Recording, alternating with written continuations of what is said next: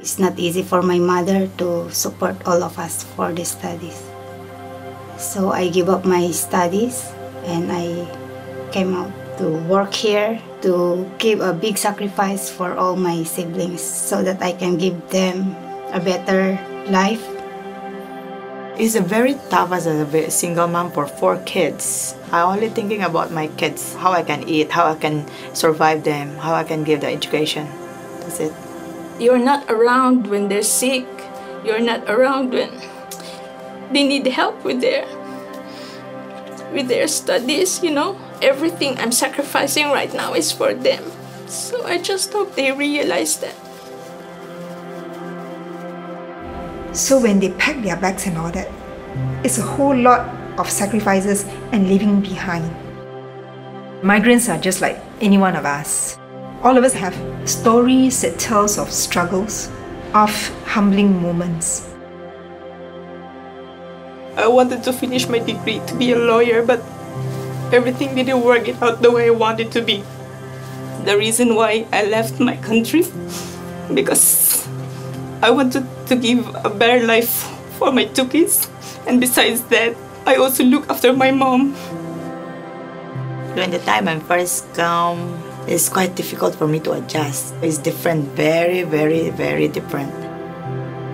I experienced some employers who would even go through my stuff without letting me know. I only get to sleep in the kitchen. How homesick I was then because I have no one to talk to, not even the neighbor, you know. Which one is not deserving of a home? No need to be facing fear at every moment that you turn. They deserve dignity as a human person, as a child of God.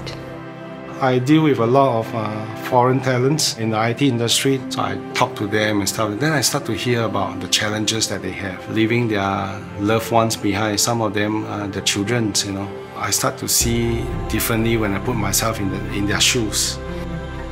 In order to be able to reach out to others, you have to carry the pain of others in your heart. We cannot help people by keeping a distance. And when you identify with them, their sorrow, their struggles, share their pain, then you know what to do. Because I think of the brothers and sisters that are suffering or are not doing so well, it just aches me. What is our way of looking at persons? As just for use, or is it someone that God has given me?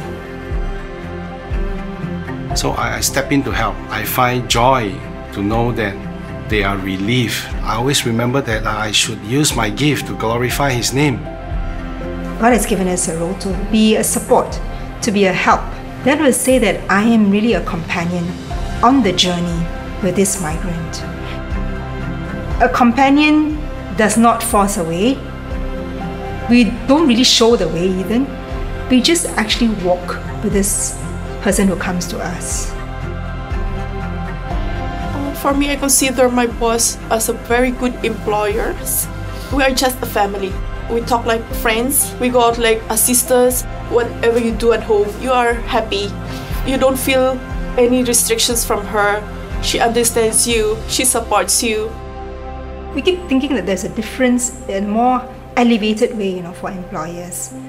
Instead, can it be that this person who comes into my household becomes part of my household? How I am with her reflects who I am.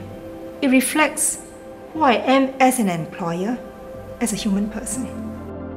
Some of the employers would treat their helpers like part of the family. I'm lucky that some of our employers did that to me. Even if you're not working with them anymore, you still have the contact. You can SMS with each other and catch up with what's been going on with your life. If I don't love my neighbor, and right now if I don't love the migrant as my neighbor, how can I say that I love Christ? If I fail to love God, I failed my life.